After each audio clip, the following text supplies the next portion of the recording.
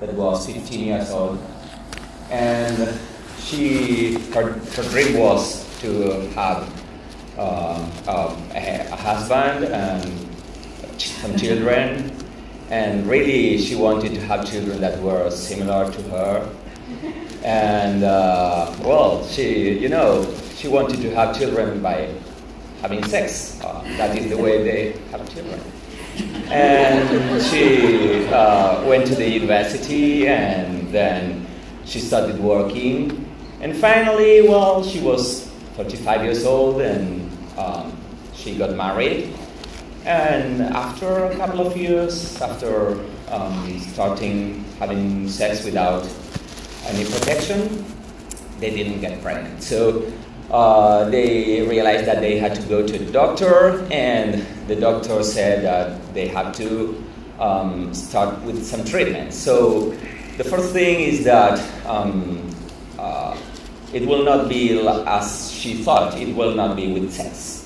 So it's okay with the doctor, and they started with intrauterine inseminations, and they had some failures, and she was 40, and some months they were some depressed, and they still tried more and more, and then they started with IVF.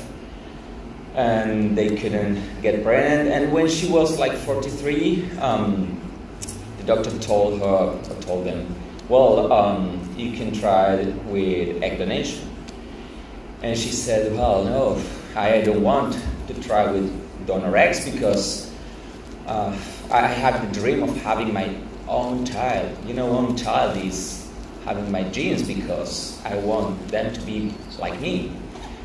And he explained that they had low chances and high miscarriage rate, and also high chances of having a baby with abnormal chromosomes. But she's decided to do the same with IVF with own eggs. And she got pregnant. It was not easy, but she had a miscarriage.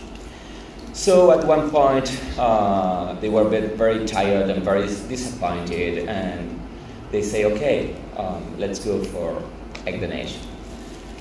And they tried, and in the second attempt, they got it. And she was pregnant, and they had the baby. And 4 years later, they came back to the doctor, and they say, look, I am very grateful because people say in the street that we are very similar. You are a genius. You find someone that was identical to me. And the doctor said, well, look, first, I'm not a genius, and secondly, she was not really identical to you. Probably she was not very different, but the thing is that people see that you are similar because you talk in the same way, because they think as you do, because they laugh and you laugh. And that is what you feel, that it is similar to you. So really, does DNA matter? And she realized that no, it doesn't. It was her child as it was in their past dreams. And this is the same. That's